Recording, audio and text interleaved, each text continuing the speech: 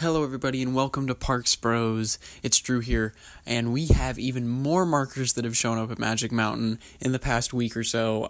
This is very exciting stuff. We have more building markers and a couple more markers even in the drainage ditch that is along Apocalypse, meaning that this coaster is actually gonna go right across Apocalypse's entrance, it looks like. But anyways, we'll go for a review of everything after we let Mark take over. So big thanks to Mark again, who keeps getting this footage for us. But Mark, I'll let you take it away. So on a tip, this is the behind Apocalypse here. The drainage ditch, there's a whole bunch over here too. So here's some big ones on the ground.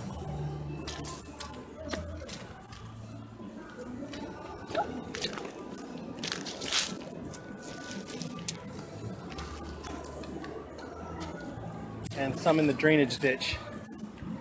There. I don't know if you can see them. Let me zoom in. Oh, there's one. There's one too. Yeah. Oh, there's one. There's one.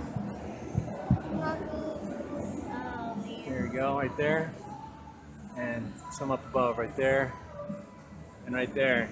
Wow, cool. There's one. And a few more here. One right there. There's And a big one up there. Sorry, the same spot. We just saw him as we were walking out.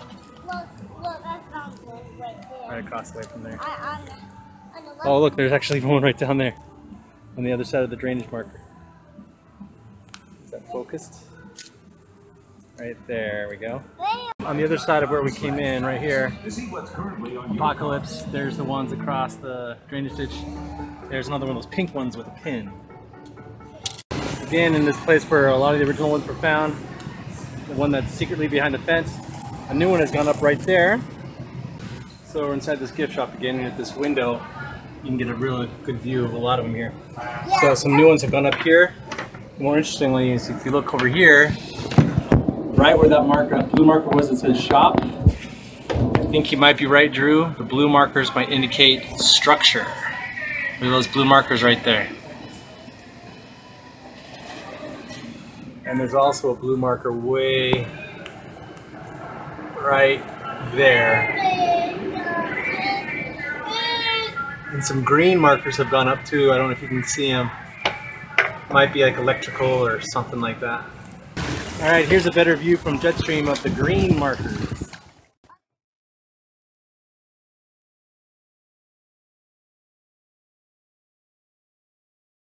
So as you saw, there are a lot more markers along Apocalypse's entrance right about there. So it's probably going to go in front of Apocalypse now instead of behind it. So it won't be using the service road back there. And also there are a lot more blue markers that have shown up, and that's definitely going to be an indication for probably gift shop and exit. And there's the one that's way off in the distance. That's most likely going to be the station right there. So that's exciting. And then we have the green markers, which are kind of a mystery right now. My guess is probably from like electrical maybe, since it's probably going to be a launch coaster. So the launches could be right there.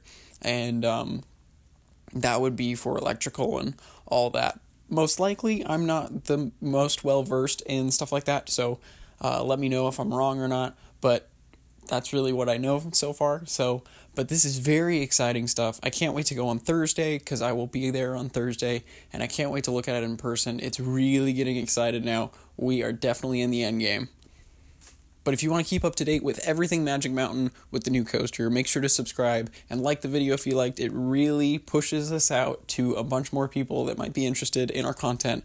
So it's awesome, and it means the world to us. But of course, as always, we'll see you on the next ride.